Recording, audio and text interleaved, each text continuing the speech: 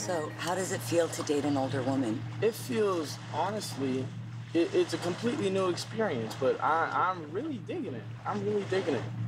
And I wouldn't Nice. ask for any other woman other than you to be on a date with. Am I blushing?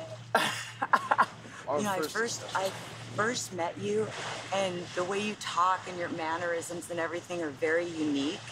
You just like surprised me, and I was just like, Now I'm blushing. Oh my God.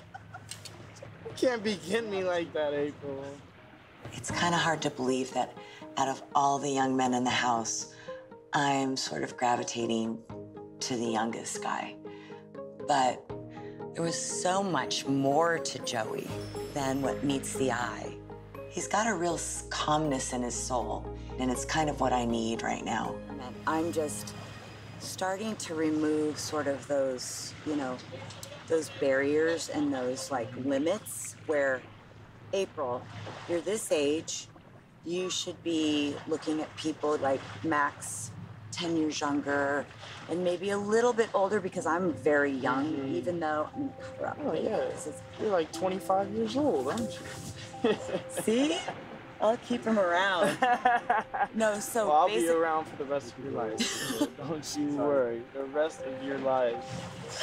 Aw, I promise I'll always stay sexy like your mom. What gets me going about April is how great of a listener she is and how open she is to everything that I have to say. Even though I'm young, she says that I have more of an old soul.